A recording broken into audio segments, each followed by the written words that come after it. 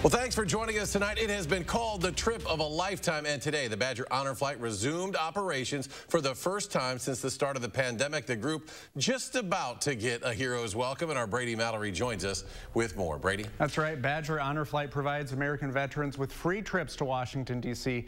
to visit their respective war memorials.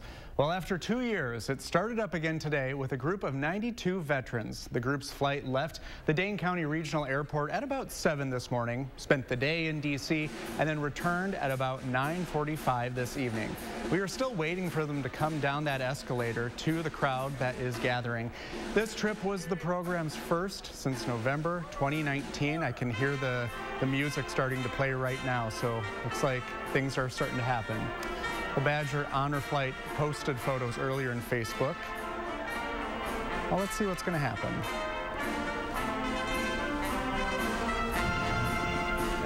All right, looks like they're taking a little bit of time, but we saw photos of the group in Washington, a group picture and a lunch break at the Marine Corps Memorial in the time since Badger Honor's flight first trip in April 2010. More than 3,000 veterans have flown to D.C. as part of the program. Well, anyone who knows a veteran interested in taking an honor flight trip can register online. There are multiple flights scheduled for later this year, including an all-women's trip scheduled for May 14th. Currently, there is a wait list of 1,100 veterans. I bet there's a lot of fanfare right there. Yeah, Brady, we want to remind people if they want to continue watching this as our veterans return from Washington, D.C., we're going to continue live coverage of this over on our website, channel3000.com. Of course, a very special moment on a very special day as we resume Badger Honor Flight. That is a live look, Dane County Regional Airport. Welcome back, and recapping our top story tonight, one more live look at Dane County Regional Airport.